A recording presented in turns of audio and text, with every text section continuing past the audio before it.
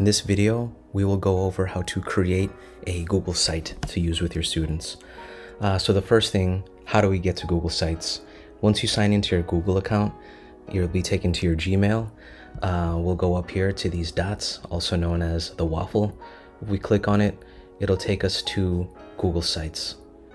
So if we click on that, it'll take us to this page. Something to keep in mind is that this is actually the old version of the Google Sites that will eventually go away and migrated to the new sites. So it's important when you go to this page to click on New Google Sites.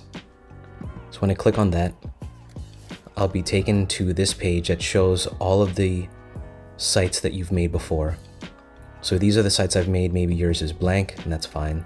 To make a new Google site, you'll go down to the lower right hand corner, click on this plus, and it will change the page to create your new site. So the first thing you'll want to do is rename your site. You can do that by clicking on this area right here. So this is the name of your website file. So I can call this example.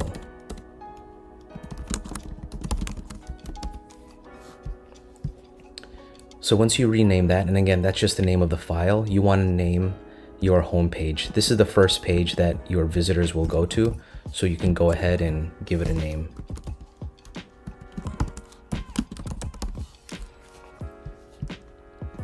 Okay, now if you wanted to change the background, you can hover your mouse over this area, go to change image, and you can either upload an image that you have on your computer or you can select one. If we click select, we have different options on where to get some images. You have some default ones that Google's offering here. All right, so we can click one of these. And if you want something more unique, go back to change image, hit select image, and you can actually go to search, and it'll search Google for some images. So if I type in school, I'll have some images here. So you want something that's not too colorful, that might make it hard to read the text that you have up there. So let's say I just choose this one. And as you can see, it says adjusting for readability. What that means is that it's automatically changing the color of your image to increase the contrast of your text so it's easy to read. So if I click on these stars again to remove readability, that's what the original colors of the picture look like. It's dark against dark text, so it's hard to read. So I'm going to re-enable readability. Makes it lighter, makes it easier to read. Okay, so let's say you have some co-teachers that you work with and you want to share them in your site to also give them the ability to create pages, edit pages, add content, and all of that. How do you do that? You go up to this area right here, share with others. When you click on it, this window will pop up and you'll have two sharing areas in regards to your draft. This is before you publish it for your audience, and then your published site, who can view your site. So if the goal is to share this site with your co-teachers, you can go ahead and just add them down here. So you just add the name of the teacher. You can add more than one if you wanted to. And then you can add a message if you want. So you add the name, and again, you have some options here. How do you want that person to interact with it? Do you just want them to view the published site, or do you want them to edit the page? In this case, I want this teacher to edit this page along with me. So I'll hit send. And then you'll see the names of the people who have access to your page. And you can hit done. Now, if I switch back to another screen of that teacher that I just shared this with, what will happen is that they will get an email where they can access the site. And then they can go ahead and edit along with you. Now let me switch back to my main page, and you'll know that they're on this page editing with you because you'll see the name of the teacher up here, very similar to a Google Doc.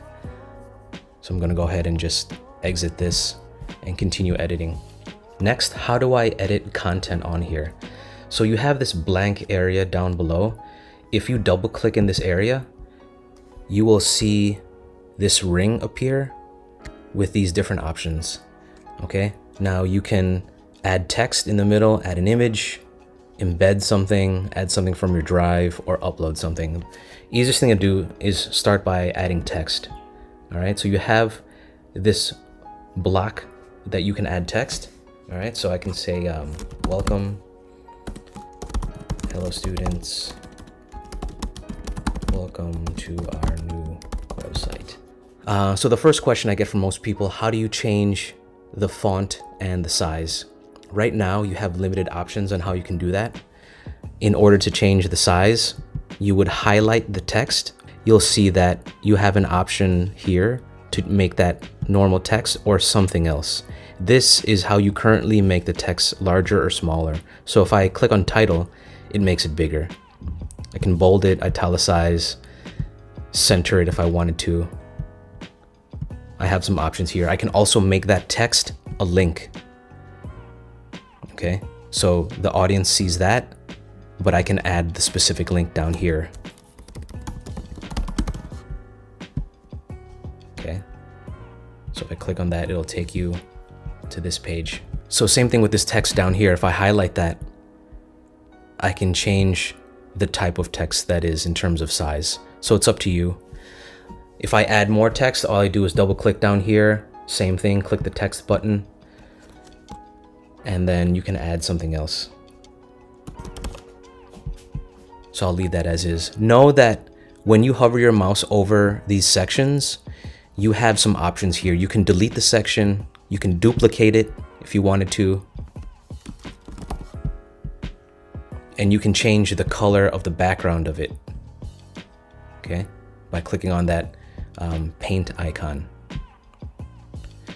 Also know that when you hover your mouse over these sections, you'll see these other dots here, and your cursor will change from an arrow to a directional pad.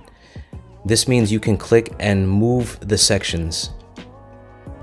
You can rearrange them if you want. Okay. Just know that you have that as an option. Next, how do you add pages to your site? Very simple. Go over here to the right side. There's an area that says pages. By default, you'll have one page, home. So you can go ahead and create a new page or even a new link to show up in this navigation bar. We'll start with a new page. I'll call this page reading. So it shows up here, but it also shows up in this area up here. And then I'll add another page. I'll call this one math. So it's up to you to decide what your pages are, what you want to name them, and where they will be. If you wanted to edit the names of these pages, when you hover your mouse over them, you'll see these three dots. You can click on them and you have some options here. Properties will give you the option to rename the page.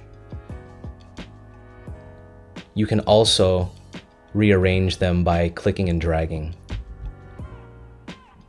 Okay, know that right now it's home, math, reading. If I wanted to change that and have reading next, click on reading and drag it up. Notice when I drag it up, it either becomes this thin line or it outlines math. If I outline this page, it nests the page within math. Now there's only one page, but when I hover my mouse over there, you'll see the other one, okay? And if you didn't want that, again, just click and drag it out so you see that thin line. Very important. Okay, so I have my home page. If I click on reading, I'll be in my reading page. How do I add content on here from my Google Drive? Different ways. I can double click in this blank area and click on from Drive, or if I go up to here where it says insert and I click on that area, these are the different things I can add to my web page. What's nice about this section is that it gives you different layouts that you can play around with. Okay, so this one, if I click on it, it automatically gives me a layout where I have an image here and some text. Okay, so it does a nice job of sort of helping you out with what you want your layout to be. Okay, so if I wanted to test this out, let's say I want to select an image. Again, I'll do a Google search. Okay, my man reading a book right here. And then into a reading page. Okay, Again, that was just a preset layout from one of these things here. And again, you have more things. Take a look. You can add a calendar, a map, you can add docs. Something people are adding are Google Slides, and I think that's a great idea, of your, either PowerPoints or interactive whiteboard files, Prometheum or Smartboard, where you export into a PowerPoint. You can bring that into Drive as a slide, and I think that's a great way to share your work for your students. So if I click on Slides, it's going to pull up all of the Google Slides that I have in my Google Drive right now. So let's say I click on one of these. Let's say website. I'll click on this one and I hit insert. It'll add my Google Drive slide right over here. You want to make sure that your slide is set to be public on the web.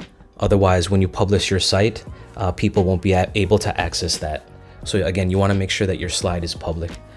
So how do you make sure that your files are able to be accessible to the public, such as parents and other people who don't have a Google address from your school? So you have to go to your Google Drive and look for that file. So by default, all files are private. So if we open up this file, you'll see that the share button has a lock next to it and it says private only to you. So you have to actively click on share, go to advanced, and then go to change. You'll have some options.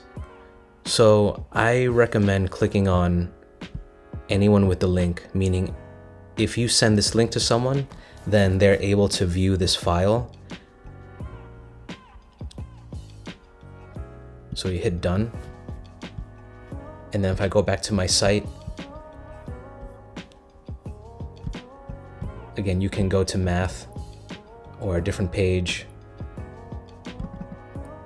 double click, add something from your drive, find that file. What recent?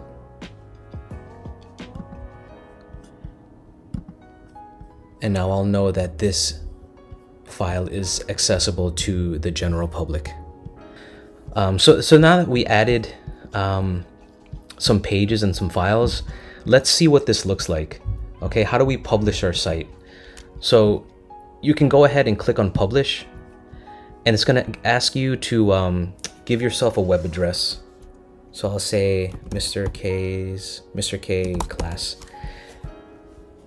And this is the actual URL of the site.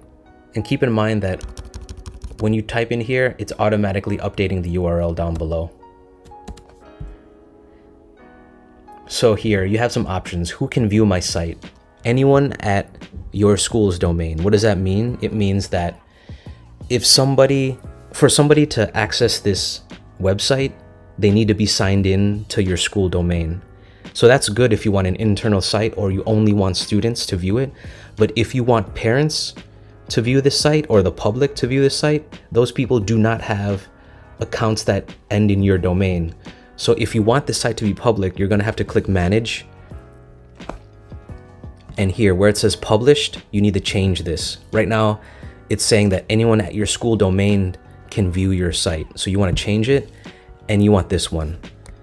Anyone can find and view the published version. So you click that, and then you hit save. And then you can hit done. All right, so here we go. Who can view my site? Anyone. If you want, you can request that search engines don't display your site. So it's sort of like a semi level of privacy. And then you go ahead and hit publish. After you publish your site, if you want to view it, next to the publish button, you'll see this arrow key, arrow down. When you click on it, you have some options. One of them is view published site. It's going to open up a new tab. And here, this is what your public will see, what your audience will see. And if you want to double check and make sure that they can access this, I'd recommend going to these three dots here. If you are in Chrome, opening up an incognito window, that's a window that's not logged into any account. Go ahead and paste your site. And if you see it, then it means it's working, it's public. and I have my Google slide right here, which can be lessons that you have. Okay, so let me go back to the tab where I'm editing to my site. Next, another important thing you need to learn when you're working with the Google Sites is how to publish changes. So when you open up this view of Google Sites, you're essentially in edit view. So let's say my site is published, people are reading it, parents are reading it, and I want to add new information. Okay, so let's say I want to add something to the reading page. Maybe I'll add a new section, and I can say new resources.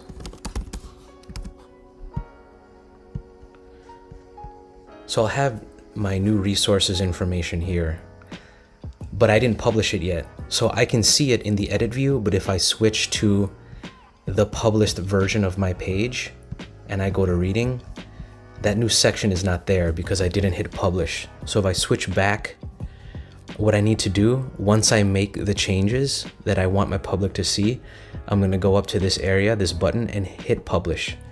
This window is gonna pop up, and it's nice. It's gonna show you what your draft looks like with your new edit, and then what the current published site looks like.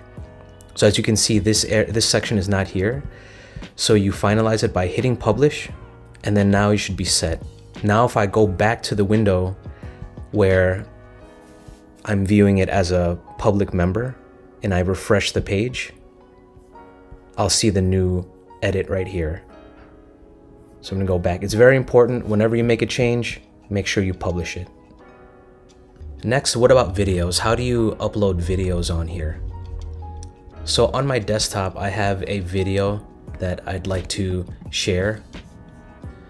So in order to do that, I need to upload that video into my Google Drive. So while I'm in my Drive, I'll go to New, File Upload, and I will choose that video. And then I'll hit open. So I've uploaded that video to my Google Drive, but again, all files by default are private. So if I were to put this on my site right now, let's say I'll remove this and replace it with a video. I'll double click, add something from my drive. Here's my video file right here.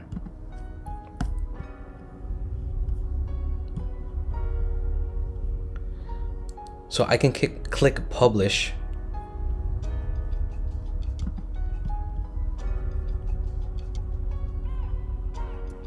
and if I go to the published site, I'm going to copy this address and then go to my incognito window where I'm not signed in as anyone, and I paste the link to my site. Once I go to the page where I uploaded the video, you'll get an error message here because the privacy settings were not selected. So now let me switch back to my site, and I want to edit the privacy settings. You do that by going back to your Google Drive, going to the file. If it's a video, you can go ahead and right click on it and hit share.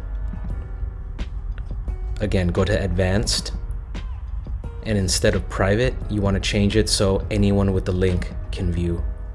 So I'll hit save. Okay. So now I've updated the privacy settings.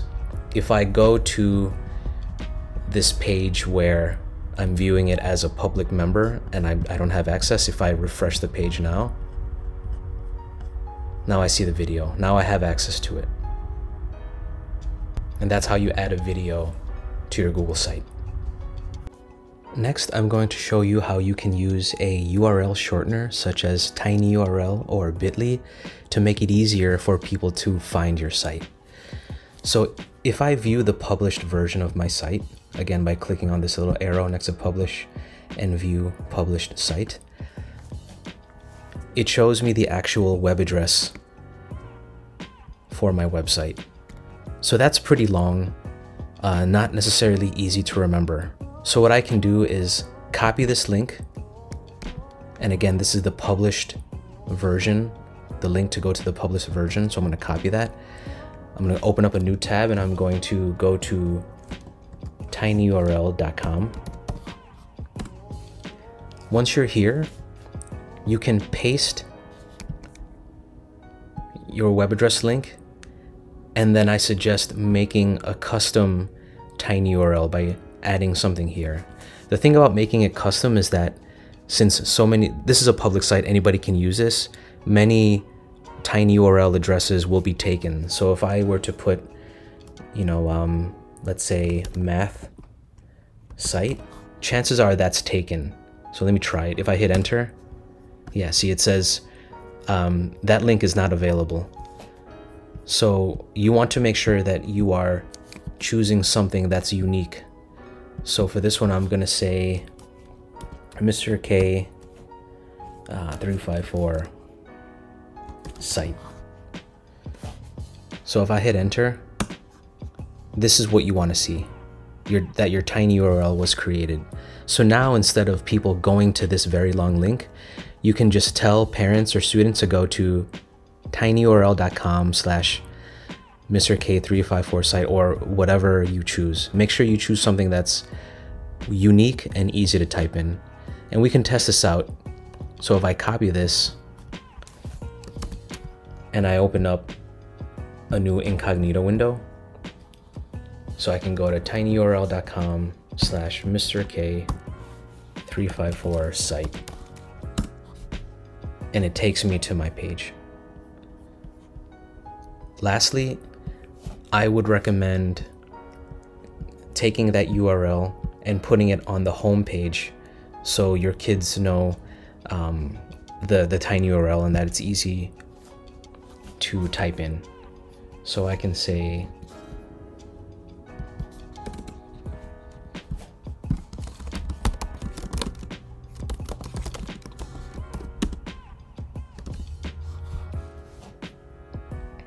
there you go. And so I publish the site. And now when people go to my page,